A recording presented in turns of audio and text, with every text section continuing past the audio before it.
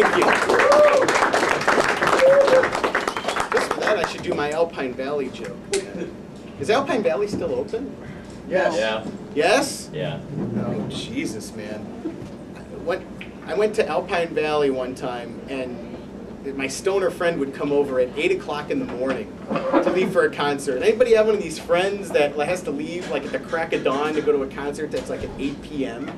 You gotta find a place to go drink! It's like, fuck, it's 8 a.m. And we were going to see Ozzy Osbourne, so he comes into my house, true story, 8 in the morning, my mother must have let him in. I opens the door and he throws a fucking Egg McMuffin at me that hits me in the head and I wake up. And he's like, we gotta go see Ozzy Osbourne. And I'm like, dude, the Prince of Darkness is still sitting there in his own vomit. I don't need to get the fuck up yet. We gotta get a spot to go drink, you know? So, you know, we're walking out and I'm about to walk out the door. And this guy goes to me, oh, wait, by the way, I got us some chicks. And the legal one is mine. The other one is yours.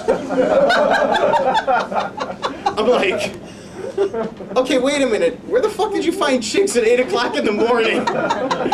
On like a Tuesday in the middle of the summer.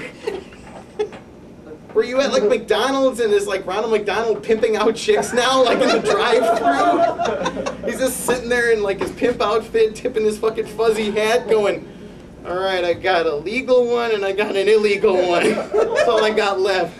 You deserve a break today. I think you should take them with you. I mean, it's my Alpine Valley story. The best part was for the No More Tours tour. No More Tours tour in 1985. I'm glad he kept his word. He was only 70 then. Now he's 90 and he's, you know. Yeah.